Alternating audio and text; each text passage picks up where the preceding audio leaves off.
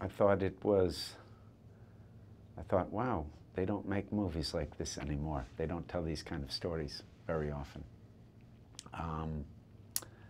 I was struck that it seemed placed very specifically in a place, which is, of course, Braddock.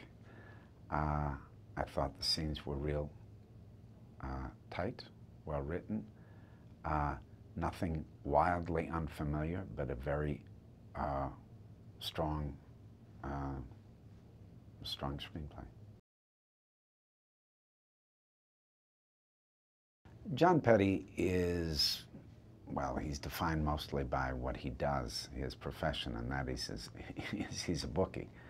But it's interesting because he's a bookmaker and he gets involved in all kinds of betting. He has an office in the back of a bar, and he's a part of the community. And the interesting thing is he's part of this community that's fallen on hard times, but he's also, by the nature of what he does, he's also something of a parasite.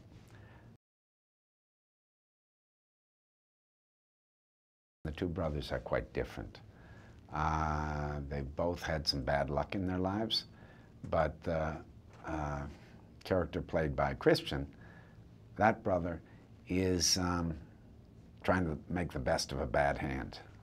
But his brother, Rodney, played by Casey, is having a hard time adjusting. And a part of that is he's done quite a few tours in Iraq.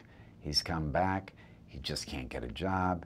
He's confused. But one thing he can tap into is his rage and his confusion. And that, he's a fighter.